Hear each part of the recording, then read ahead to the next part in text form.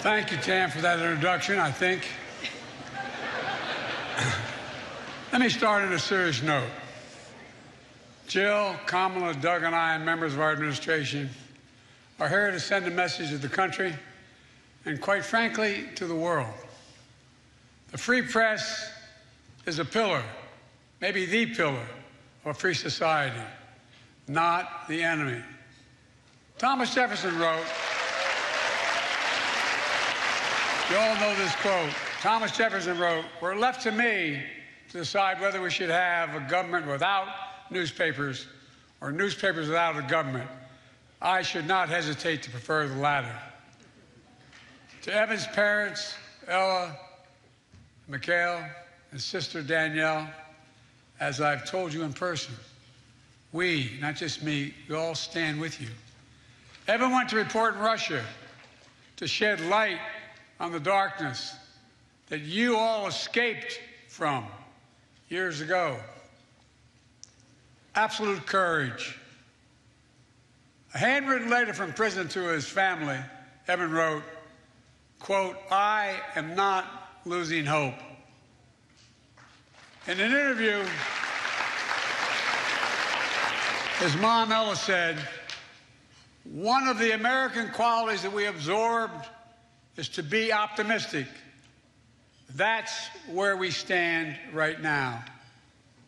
To the entire family, everyone in this hall stands with you. We're working every day to secure his release, looking at opportunities and tools to bring him home. We keep the faith. We also keep the faith for Austin Tice. His mom, Deborah, is here tonight. She knows from our several conversations with me and my senior staff, we are not giving up. As I told you at this dinner last year, as I told you in the Oval Office, you raised an incredible son. When he was a kid, he was an Eagle Scout, a big brother, a born protector, a U.S. Marine, 3 tours in Iraq and Afghanistan.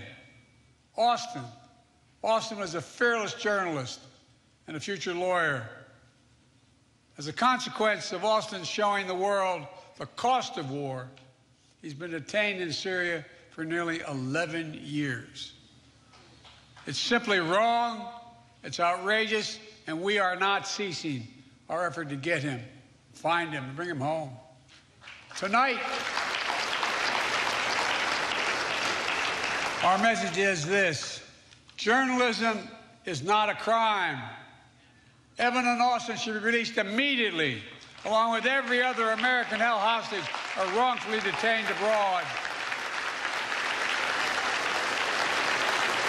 Paul Whelan, unjustly held in Russia for more than 4 years, whose brave sister I've met with and whose family has never quit fighting for Paul. And I promise you, neither will I and neither will this administration until we get him home. And there are other Americans being unjustly held in Iran, Venezuela, China, and elsewhere. Their stories may not make headlines or hashtags, but every day, their family looks at that empty chair at the kitchen table. Birthdays, anniversaries, holidays without them. The pain of living in limbo, in a sense, is almost worse than the pain of having lost a child and looking at an empty chair. The stress of not knowing, the sorrow of uncertainty. But I want them and their families to know, Jill and I understand. We see them. They are not forgotten.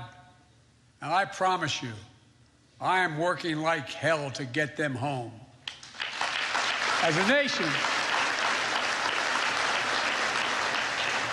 we'll never give up on hope. Things can get better. Things can turn. Things can change. Tonight, unlike last year, Brittany Griner's here with her wife, Cheryl. Brittany, where are you, kid? Stand up. Come on. I love this woman.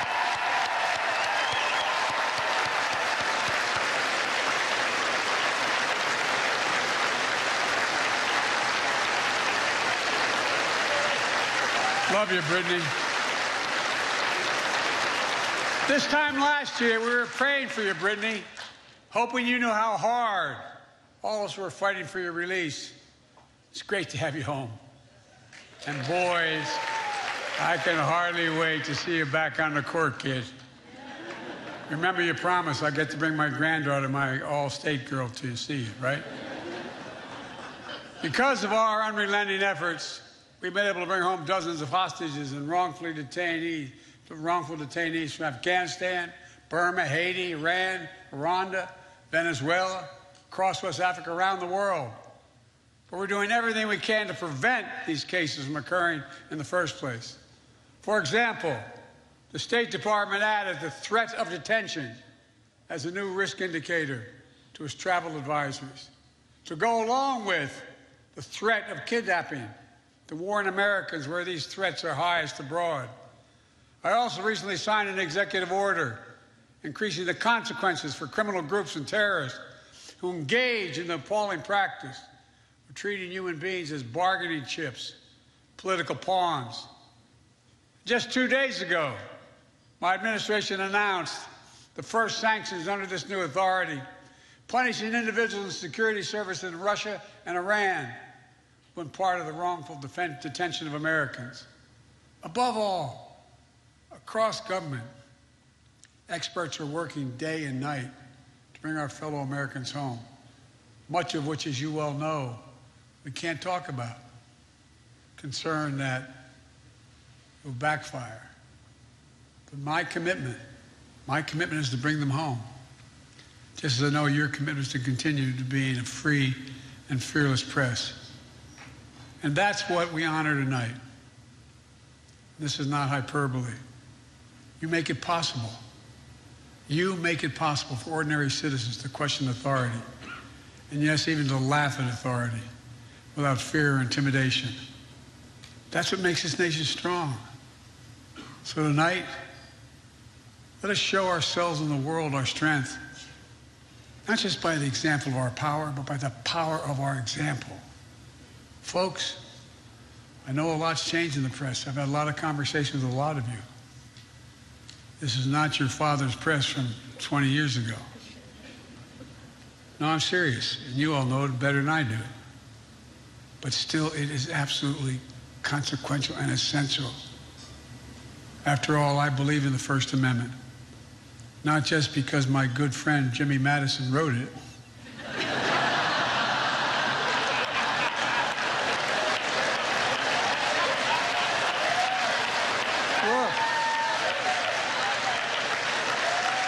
In a lot of ways, this dinner sums up my first 2 years in office.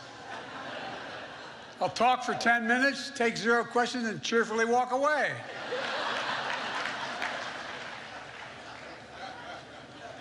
Yeah, I know. I just announced my re-election campaign. Some of you scooped that I'd announced in the video. But really, you really all thought in your heart that I just blurted out, didn't you? We tried. And look, I get that age is a completely reasonable issue. It's on everybody's mind. And everyone, by everyone I mean the New York Times. Headline: Biden's advanced age is a big issue. Trump's, however, is not. Sorry, that was the New York Times pitch spot. I apologize. I love that guy. I should do an interview with him. You might think I don't like Rupert Murdoch. That's simply not true. How could I dislike a guy who makes me look like Harry Styles? You call me old. I call it being seasoned. You say I'm ancient. I say I'm wise. You say I'm over the hill. Don Lemon would say that's a man in his prime.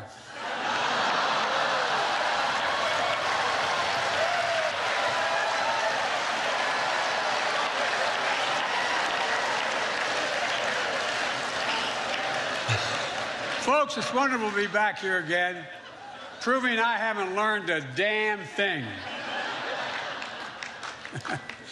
I want everybody to have fun tonight, but please be safe. If you find yourself disoriented or confused, it's either you're drunk or Marjorie Taylor Greene.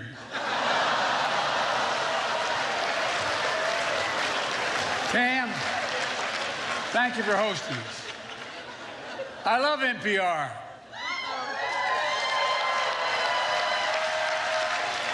Because they whisper into the mic like I do. But not everybody loves NPR. Elon Musk tweeted that it should be defunded. Well, the best way to make NPR go away is for Elon Musk to buy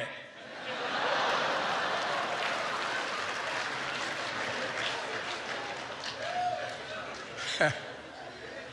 And that's more true than you think, anyway. This dinner is one of the two great traditions in Washington. The other one is underestimating me and Kamala.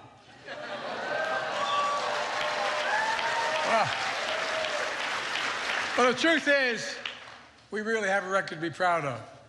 Vaccinated the nation, transformed the economy, earned historic legislative victories and midterm results, but the job isn't finished.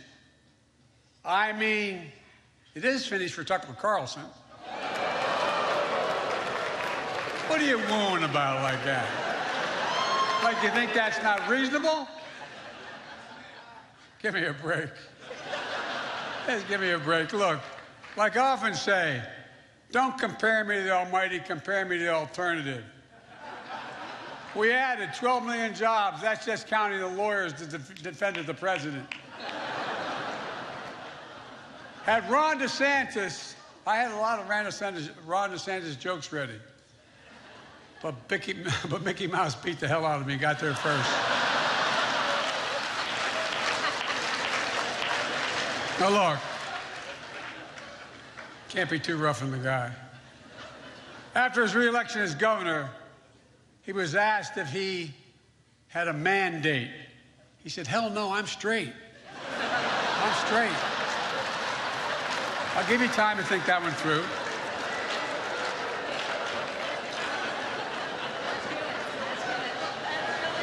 You got it? Look, you all keep reporting my approval rating is 42%. But I think you don't know this. Kevin McCarthy called me and asked me, Joe, what the hell's your secret?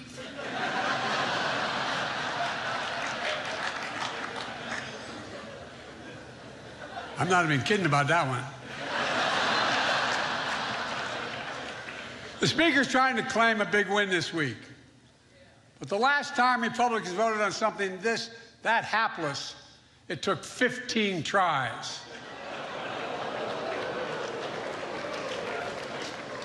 That was good. Look, it's great the cable news networks are here tonight. MSNBC owned by NBC Universal. Fox News owned by Dominion Voting Systems.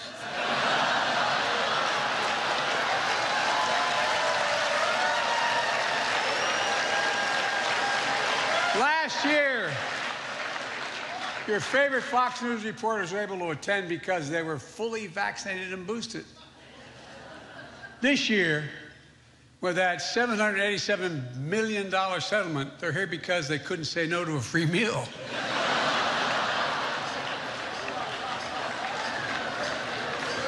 And hell, I'd call Fox honest, fair, and truthful, but then I could be sued for defamation.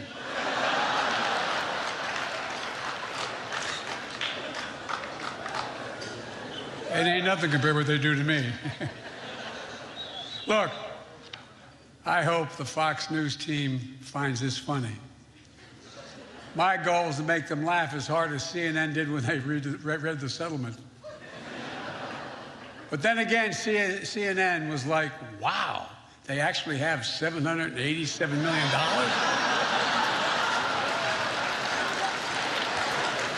Whoa. Folks, I go where people are, The Daily Show. Roy's a great guy. He once dubbed me the Jay-Z of Delaware. Don't let that look in your face, you did. Tonight he asked me to keep it short. Even offered me $10 if I'd keep it under 10 minutes. That's a switch, a president being offered hush money.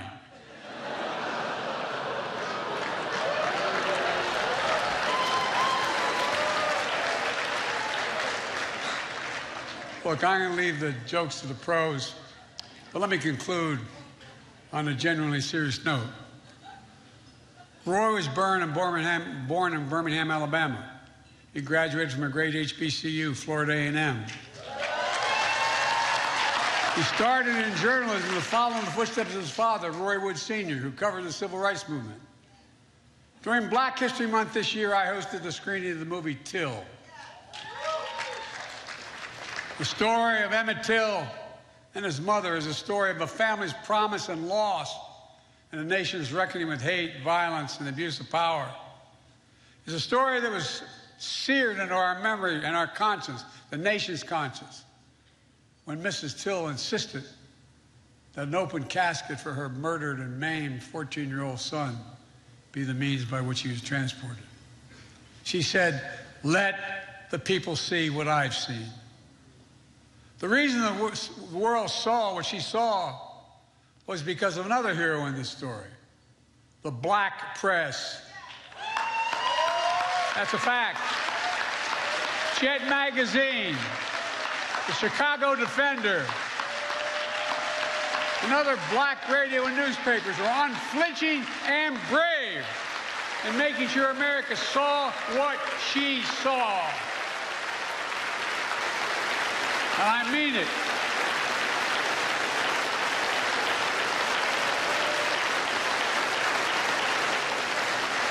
Ida B.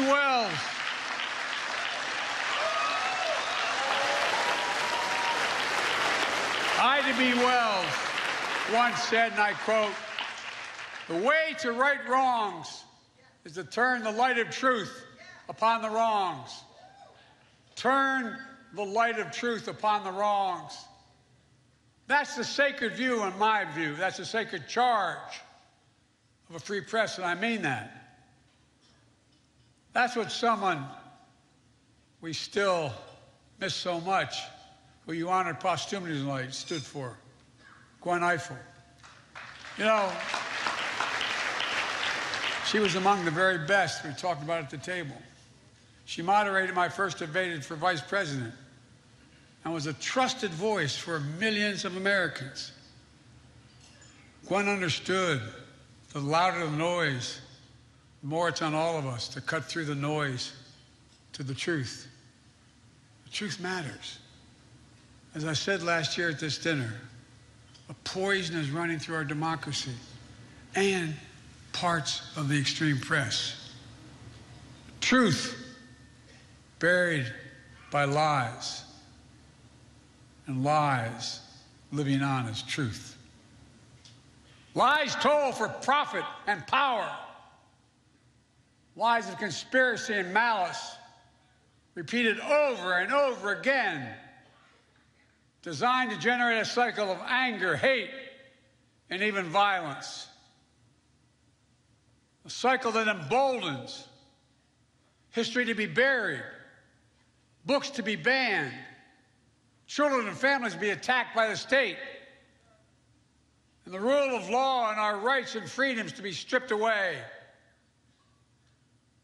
And we're elected representatives of the people, are expelled from state houses for standing for the people. I made clear that we know in our bones, and you know it too, our democracy remains at risk.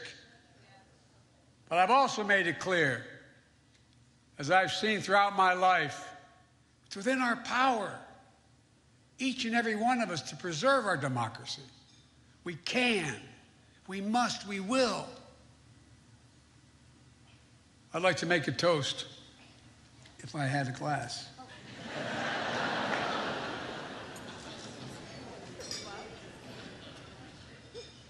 My grandfather, Ambrose Finnegan, said, if you ever make a toast without liquor, you got to hold it in your left hand. Y'all think I'm kidding, I'm not. I'm probably the only Irishman ever met who's never had a drink in his life. Anyway, I'd like to make a toast, seriously. At this inflection point in history, let us commit that we'll be a nation that will embrace light over darkness, truth over lies, and finally, restore the soul of the nation. Hear, hear. Ladies and gentlemen, can I give you that? Yes. I'm going to turn this over to Roy. Roy, the podium is yours. I'm going to be fine with your jokes, but I'm not sure about Dark Brandon.